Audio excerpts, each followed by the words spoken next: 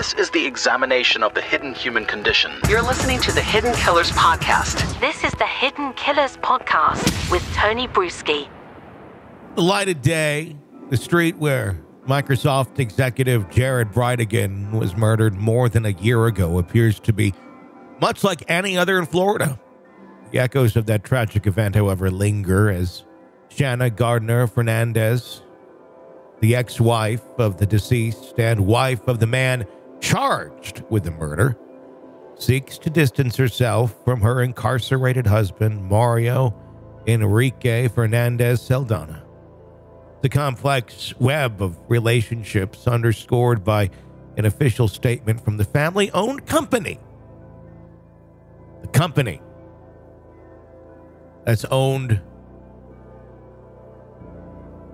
by Shanna Gardner-Fernandez's mother, Stampin' Up, where Shanna is employed.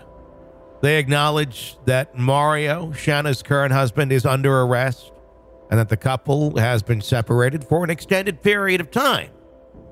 Beyond these facts, the company provides no details, emphasizing their lack of insight beyond what has been reported in the media. Stampin' Up has refrained from commenting further on the ongoing investigation into the murder of Jared Bridegan.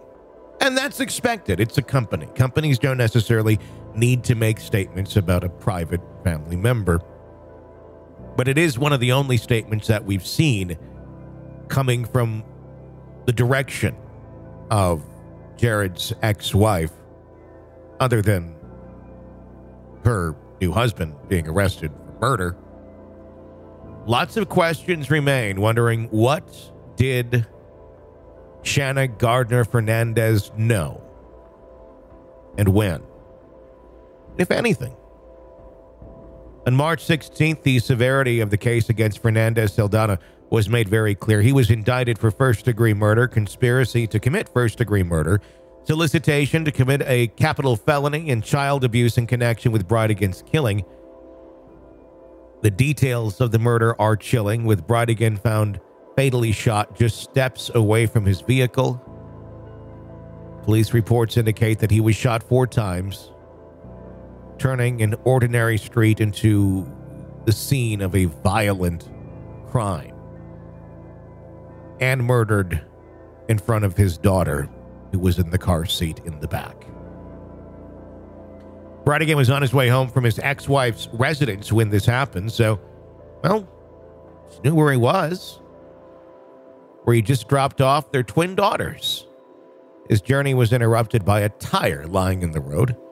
It was when he exited his vehicle to inspect the obstruction that he was killed, leaving his 2-year-old daughter unharmed but undoubtedly traumatized in the back seat of that vehicle. However, Fernandez-Saldana is not the only person implicated in this horrific crime. Henry Tennant, a former tenant of Fernandez-Saldana, has also been charged in connection to Bridegan's murder. He faces counts of conspiracy to commit murder, second-degree murder with a weapon, accessory after the fact to a capital felony, and child abuse. Tennant has since admitted to second-degree murder and is set to testify against Fernandez-Saldana at the actual trial. State Attorney Melissa Nelson revealed a key piece of information at a press conference, stating that there's a single link between Jared Bridegan and Henry Tennant, Mario Fernandez-Saldana.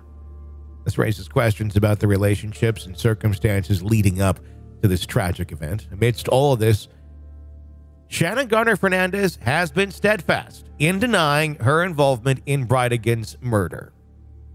When questioned about her past marriage with Bridegan in June of 2022, in an interview, she chose to remain silent, referring to their union, which began in 2010, and subsequent divorce as bitter.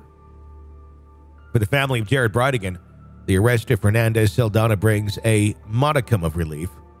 Kristen Bridegan, Jared's widow, expressed a mix of relief and anger, glad the 2 suspects in her husband's murder are now behind bars, but furious that they enjoyed freedom while her family grappled with their loss. She laments the future memories, vacations, and tender moments with their children that Jared has been robbed of. Authorities have not released any additional information regarding the case, which remains open and active. just now sitting with a trial looming, possibly more charges to be made. Will Shanna Gardner-Fernandez truly be able to walk away from this with no one pointing a finger at her or charges being filed against her? Looks more than suspicious when your new husband is the one who kills your ex-husband. You're locked into the Hidden Killers podcast. Want more? Start binging on all of our true crime podcasts right now through Apple Podcasts and get an ad-free experience when you sign up to be a True Crime Today Premium Plus member, exclusively on Apple Podcasts. More of the Hidden Killers podcast, dropping soon. Press subscribe now.